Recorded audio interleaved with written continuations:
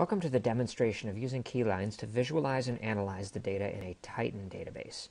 Titan is a graph database developed by Aurelius. It's getting a lot of interesting traction because of its scalable architecture, its graph traversal algorithms, and its extensibility. Today we're going to be looking at how to build an application using KeyLines as the front end, which allows end users to interact with and visualize the data in a Titan database. Because Titan is fully compatible with the Blueprint model, we will be using an open source REST-based front end to Titan called Rexter. Using Rexter allows KeyLines to submit queries into the Titan database via an AJAX request and receive the data back from Titan via Rexter in a JSON object format. We then have some JavaScript code to apply the visual styling to those query results so that the users can see the data objects in their browser and interact with them. The demonstration of what we're showing today has the basic building blocks of how to build an application connecting these two technologies. A full-fledged application would have a much richer user interface and allow for much better interactivity between the end user and the Titan database. We've created a sample dataset in Titan that has the countries of the world as the nodes and the dollar value of the goods and services traded between those countries as the edges.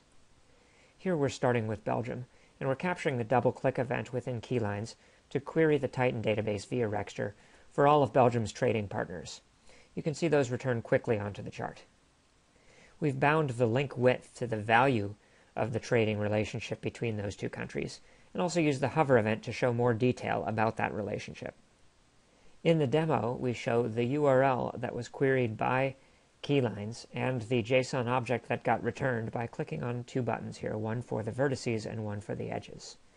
If we look at the vertices, for example, we see a JSON object that shows all of the countries that Belgium has a trading relationship with. Clicking on edges will show the JSON object that represents all of the connections between the countries and the value of the goods and services being traded between those countries.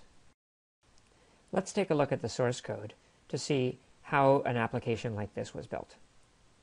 As with all of the demonstrations on the KeyLines SDK site, the source is fully available for inspection.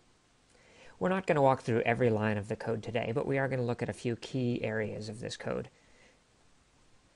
We have a function called expand clicked data, which is run when a user double-clicks on a node within KeyLines. In this case, what we're doing is we're building the query that's passed up to Rexter to get all of the trading partners of the node that's clicked on of the country. Just below that, we have our function called call Rexter, which is a basic AJAX call using jQuery to pass that query up to Rexter itself.